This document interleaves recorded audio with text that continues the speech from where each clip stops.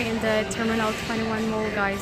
At saka alam niyo pa guys na yung every level nila dito is may pangalan ng round. Then the second is Tokyo, then Istanbul, then Caribbean. Yeah, it's amazing.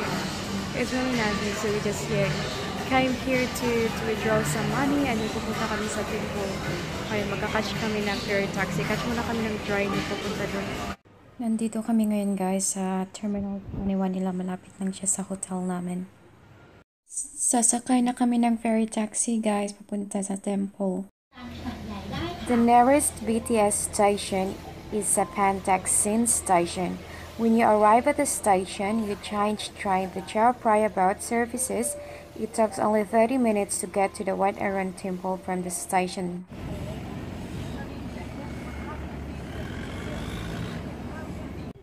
We're here at the Wat Arun temple guys, so it's called the Temple of Dawn. Although it is known as the Temple of Dawn, it's absolutely stunning at sunset as well, particularly when lit up night. The quickest time to visit here, however, is nearly morning before the crowds. Guys, we've only paid 50 baht each for the entrance fee.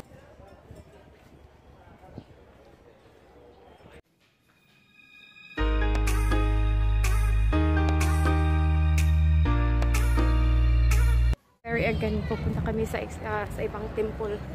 4 baht lang yung bayad niya. So yung binayad namin na 180 baht, hindi siya kasama dun guys. Kaya magbabayad kami ulit ng 4 baht lang naman. Kasi malapit lang naman. Cross lang naman dito sa temple na to. And we're going